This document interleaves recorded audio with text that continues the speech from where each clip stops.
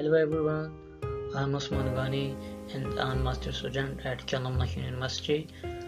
Today I'm going to present a paper which recently published in very prestigious journal, Chemical Engineering Journal, and the title of my paper is Improvement of Air Cathode Performance in the Microbial Fuel Cells by using the catalyst made by binding the metal organic framework and activated carbon through ultrasonication and solution precipitation.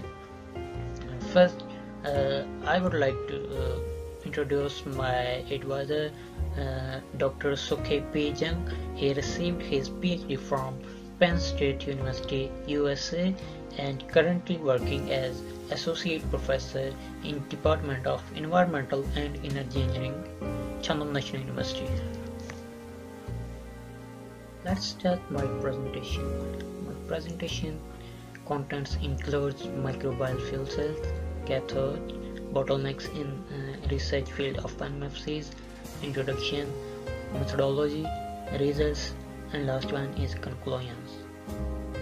So what is microbial fuel cell? Microbial fuel cell is a bioelectrochemical device which is used to produce the electrical energy by using the activity of microbial. And how it works? Typically it contains two major parts. One is anode and other one is cathode. At anode, oxidation of medium occurs, and at cathode, reduction of oxygen occurs. When we see the benefits of this technology, we can say it produces no sludge, and it needs no aeration, and it needs no input energy to operate it, and it produces sustainable energy. In this section, the most important part of MFC, that is cathode, and as I mentioned previously, at this electrode, reduction of oxygen occurs. Cathode has three main parts. First one is catalyst layer, second one is current collector, and third one is diffusion layer. On the cathode, oxygen reduction reaction occurs as follows in equation. Generally, platinum cathode is considered as a good cathode because of its high performance, but it has one major problem.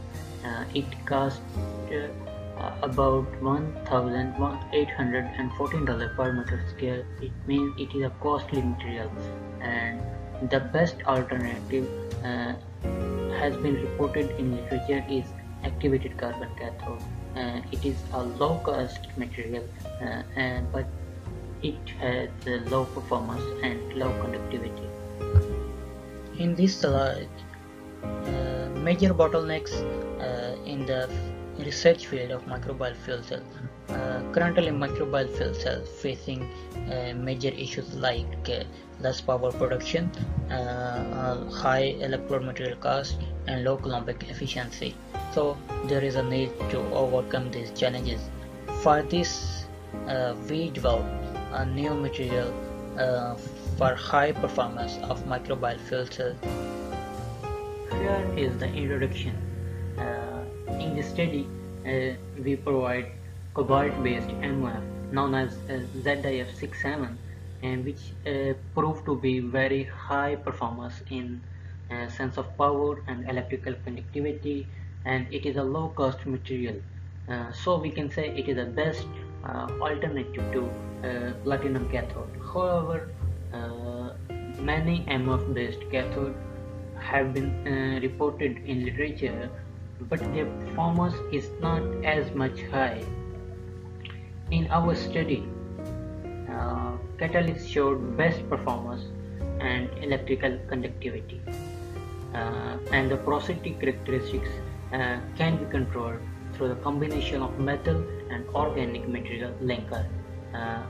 In this study, we synthesize our material using solvothermal method, and the solvothermal method improved the crystallinity structure and its metallic ion yield and increased the surface area. After synthesizing this material, there is a need to contemplate how to bond this material with activated carbon, and we give high performance and high durability characteristic. So in this study we use two methods, one is solution precipitation method and other is ultrasonication method. Solution precipitation method is a simple and fast process which bond the material without any high pressure or high temperature, and ultrasonication use the ultrasonic radiation from 20 to 45 kHz, and during this method cavitation bubble explode and release the energy. This characteristic resulted in tightly bonding of material with activated carbon. So in this study ZIF67 and activated carbon bonded by ultrasonication method denoted as ZIF67U, and solution precipitation method denoted as ZIF67H. This section is methodology. In this I will talk about MFC operation and cathode fabrication process. As I mentioned before, the catalyst was synthesized via salvothermal method, and the next step is how to bond the catalyst with activated carbon. We use two methods, solution precipitation and ultrasonication. When we see the detailed process, in solution precipitation method 300 mg of catalyst and 1 gram of activated carbon mixed and stirred for 30 minutes at 60 degrees. And in ultrasonication method, same amount of catalyst and activated carbon used and the mixture placed in ultrasonicator for 20 minutes at 10,000 Hz. Next is cathode making process. The cathode was made using hot pressing machine, and next is MFC operation. MFC was operated at 100 ohm of external resistance using the 50 mm PVSL electrolyte and run in fed batch mode. In this study, the anode used first was enriched for 1 year in electrolyte, and all the experiments in this study were duplicated. Now I will discuss about results. Figure 1 showed power density curve in A and polarization curve in B for all cathodes. From the results you can see in table the highest maximum power density produced by ZIF67U. This means that bonding and the catalyst with activated carbon using ultrasonication had significant impact on MFC performance, and the results produced by ZIF67U was about 4203 milliwatt per meter square, are the best results in the world in these conditions of electrolyte. And from table the data on slope resistance presented, you can see ZIF67U had lowest resistance among all cathodes. In figure 2, cathode CV data showed with scan rate of 10 mV per second from A to C, and D figure showed the abiotic LSV plot of all cathodes. From the results obtained, you can see in table ZIF67U and H had produced high net current in CV, while the reduction peak detected at -116 mV in ZIF67H and at -192 mV in ZIF67U. While we see the figure D, abiotic LSV lower cathode reduction potential in the negative direction means the more the more easier occurring of the oxygen reduction reaction. In this slide, figure 3 and table showing the impedance analysis data for different cathodes from A to C is Nyquist plot for all cathodes, and the data obtained from the results showed the total impedance were 35% of ZIF 67H and 26% of ZIF 67U had decreased than activated carbon cathode. And when we see the charge transfer resistance and diffusion resistance, the both resistances were decreased significantly as mentioned in table,